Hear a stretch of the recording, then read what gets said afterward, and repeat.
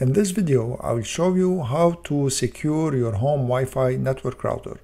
I will be demonstrating each step on a D-Link and the Linksys simulator interfaces while narrating the D-Link only. Step 1. Update the router firmware regularly. If the option exists, schedule automatic updates. So I will be demonstrating on the D-Link side only. You can look at the Linksys side, click Management, Upgrade, and click Check for new firmware.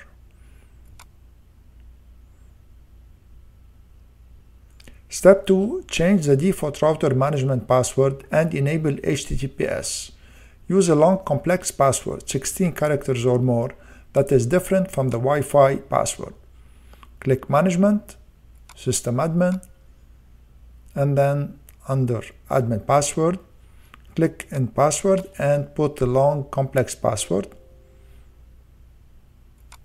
If you have the option to enable a CAPTCHA, do it, and then make sure HTTPS is enabled, and then click on Save.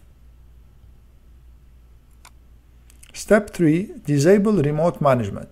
This will reduce the possibility of the router getting hacked through the internet. Once again, I'll be demonstrating on the D-Link. Click on Management, System Admin, and then under Administration, disable Enable Remote Management, and click on Save.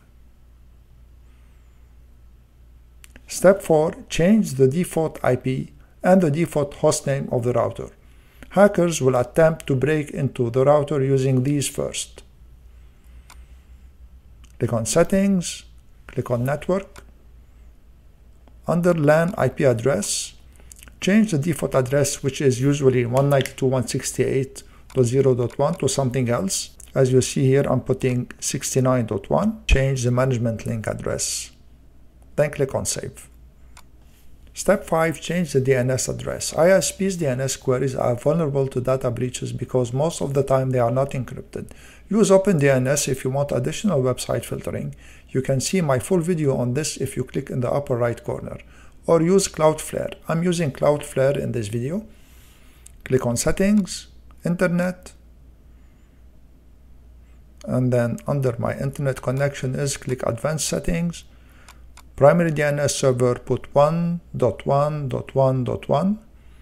These are the Cloudflare DNS server addresses. Then 1.0.0.1 in the secondary DNS server. And then click on Save.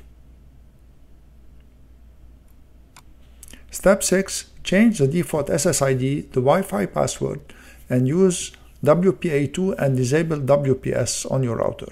Use a long complex password that is different than the management password you used in Step 2.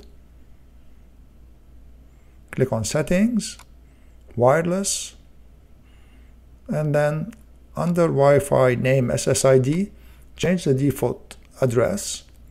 Careful when you change the default address here. If you have something configured already on this address, you should reconfigure it.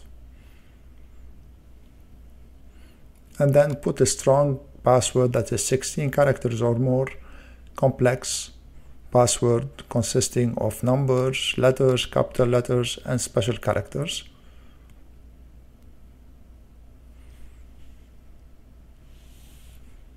Then make sure that the security mode is WPA2 personal,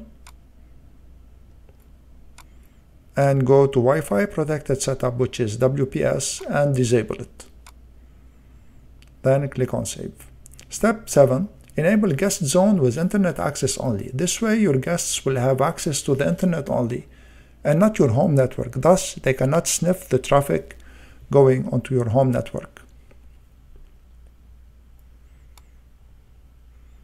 Click on Settings, Wireless, choose Guest Zone.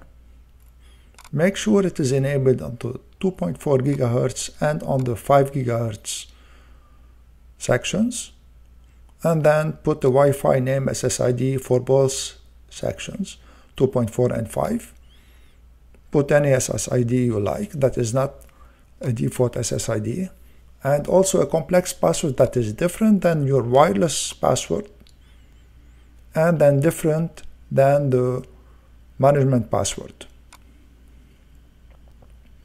I'm putting anything here in the password, so make sure you have a complex password. Then make sure that internet access only is enabled, and then click on Save. Step 8, enable firewall SPI.